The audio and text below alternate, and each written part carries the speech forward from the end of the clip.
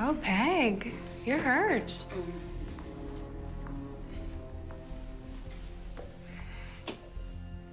You're real hurt. I thought you'd like to know that we've received no contact from the Soviet government or anyone claiming to be affiliated to Leviathan asking for your release. This is my surprise face. Considering this will be your home for the foreseeable future, perhaps you should start decorating. It takes more than 6 walls to hold me. 6. We're in a cube, Peggy. Try to keep up. I admire your confidence. Seeing you gives me a real boost. How do you mean? Well, let's see. You came here in disguise, not in official SSR capacity.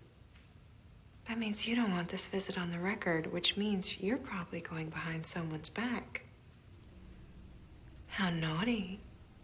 So, if you're not here to interrogate me officially, and you've gone to such great lengths to hide the fact that you came at all, I think the reason for your visit is pretty obvious.